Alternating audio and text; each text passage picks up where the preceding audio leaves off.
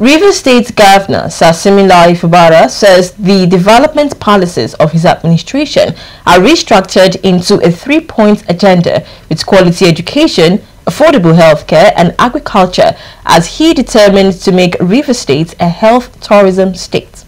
Governor Fubara, who spoke at the commissioning of the pressure wing absorption oxygen plant built by UNICEF at the General Hospital, Okale, Elemendoku government area, said the establishment of the project in Rivers is a manifestation and recognition of the investment of the state in the health sector, which will attract international partnership to the development of the sector.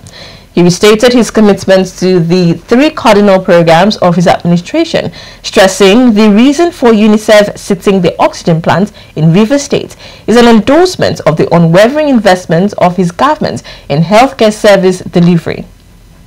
Let's set the record straight. It is not our project.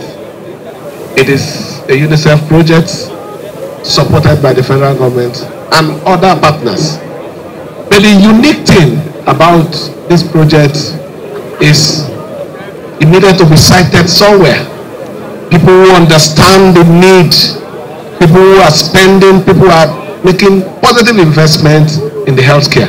And that is why we gained that privilege. And I want to assure you that we are going to protect this project. We are going to protect it. We will do everything within our power.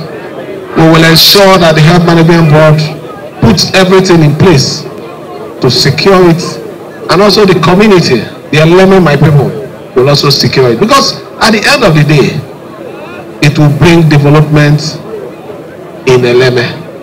Rivers State Commissioner for Health, Dr. Adaze Chidima Ore, pointed out that the facility is the first medical-grade oxygen plant for use, and not just for the people of Rivers State, but for the people of neighboring states of the South-South and Southeast region of Nigeria.